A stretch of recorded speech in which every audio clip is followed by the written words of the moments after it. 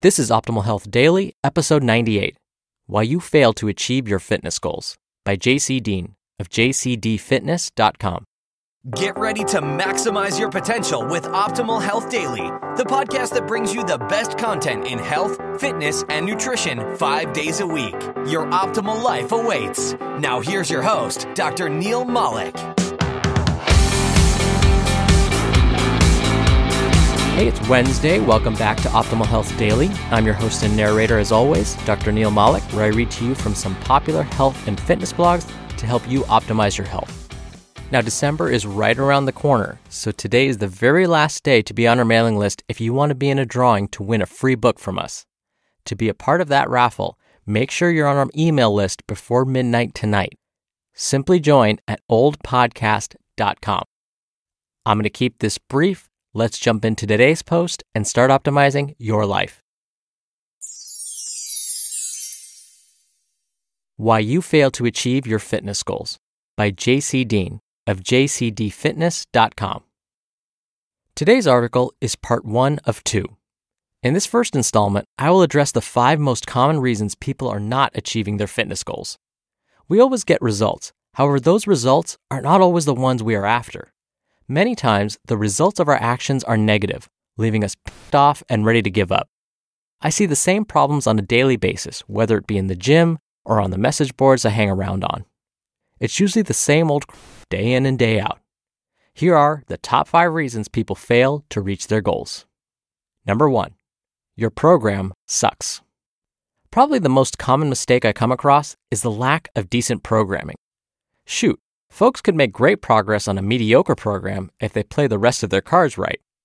From my experience, the same programming works for 95% of the general population. Now, before you threaten to track me down and kick me in the nuts, I know there is always some variability within the individual. However, we are not all unique little snowflakes when it comes to training and diet.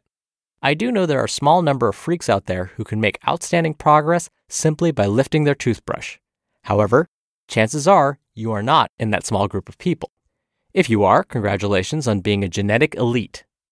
If you are familiar with my philosophies and principles, you know I'm a big believer in strength training and higher frequency, hitting a body part 2 to 3 times per week. For newbies, I always recommend starting strength.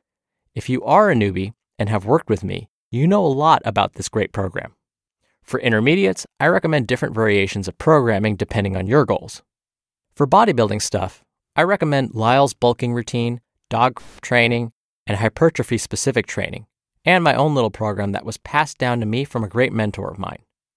For strength training, I recommend Bill Starr's 5x5 and Eric Cressy's programming. 2. Your diet is terrible. Of course, you can do everything else right, but if you suck at the diet part, none of your efforts will be of any merit. This can go either way, as some people eat too much, but many more I see eat too little. If you do not throw enough coals onto the fire, your furnace will die out. Throw too many on, and the fire can get out of control. For lack of better words, a diet must be balanced. If you are not eating the right amount of food to fuel your body or to reach your desired composition, you might as well be punching yourself in the face. Your diet is 80% of the equation and should be tailored to your compositional goals, whether they may be fat loss, weight gain, or maintenance. If you can't get your diet right, pull the plug and forget about it. 3. Your trainer is incompetent. Every day, I see trainers who have no business training others. If your trainer has you doing one-legged hops on a Bosu ball with a bar on your back to perform one-legged squats once you land, you need to ask for a refund. On a more serious note, I just read a post on a popular fitness forum that reads, "My trainer swears on a diet of no fruit." Obviously, this lady is not trolling and has a legitimate question about what her trainer told her. I am not surprised by a trainer spouting off voodoo BS, but I am saddened that people believe anything they say because they are supposed to be the authority. Anyhow, if your trainer is incompetent, fire them and find someone else who knows what they are doing. 4. You are obsessive. As for what I mentioned above about the lady who is asking questions about fructose, she has since started 2 more threads about fruit that are ongoing and full of people explaining that she is overthinking everything. She is afraid that fruit will make her fat, despite being in a caloric deficit. Yet again, more bad information continues to float around everywhere, it seems. Being obsessive about fitness goals, meticulously tracking calories, and trying to get everything perfect will exhaust you mentally. Being obsessive may also lead to developing some very unhealthy habits and a harsh relationship with food. I would never advise anyone to worry about the minutiae. 5. You are impatient. Anything worthwhile takes time and lots of it. JC explained this in an article he wrote on looking for secrets.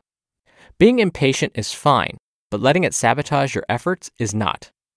I am as impatient as they come, but I have learned how to leverage my impatience and use it to my benefit. You just listened to the post titled, Why You Fail to Achieve Your Fitness Goals by JC Deen of JCDFitness.com. I love that JC Deen is emphasizing progress, not perfection, because that's really what it's all about. If you're moving in the right direction, you're doing just fine. You can focus on being perfect a little bit later on, but just focus on moving forward for now, especially as he mentioned for newbies. I also like that he mentioned results and how the results can vary depending on the person. When I train folks, sometimes what happens is I'll train them, they're being consistent, they're doing all the right things, both from a fitness perspective and from their diet perspective. But they're not seeing those results that they wanted. Mostly, they're not losing fat around the abdomen or their hips. Instead, they'll tell me, awesome, Dr. Neal, my watch doesn't fit as well because my wrists got smaller based on your program. Well, unfortunately, that's your genetics, and that's where your body chose to lose its fat first. But if we stick to it for long enough, your body will lose the fat from where you want it to most, your abdomen and your hips. It will happen, I promise. But that won't occur unless you stick to it and you just continue to make progress. Now, like I mentioned at the top of the show, today is the last day before the raffle to win a book from us. If you want to be in the drawing, make sure you're on our mailing list before midnight tonight. To get on our mailing list, just visit oldpodcast.com and enter your email address there. You'll get some free spreadsheets from us, and you'll be entered automatically for Thursday's drawing. If you can believe it, we've just finished 98 episodes.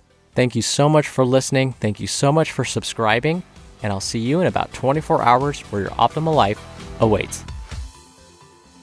Hello, Life Optimizer. This is Justin Malik, creator and producer of this show and Optimal Living Daily, the brother podcast of this one. Literally, I'm Dr. Neal's brother. If you like the format of this show, you'll love Optimal Living Daily too, where I also read to you from blogs, but cover other topics like personal development, finance, and minimalism from bloggers like Derek Sivers, The Minimalists, Zen Habits, and many more. So for more amazing content read to you for free, come subscribe to Optimal Living Daily too, and together we'll optimize your life. You've been listening to Optimal Health Daily. Be sure to hit the subscribe button to stay up to date on each new episode, and head to oldpodcast.com. That's oldpodcast.com for a free gift, as well as more actionable tips and resources to help you maximize your potential. Thanks for joining us, and remember, your optimal life awaits.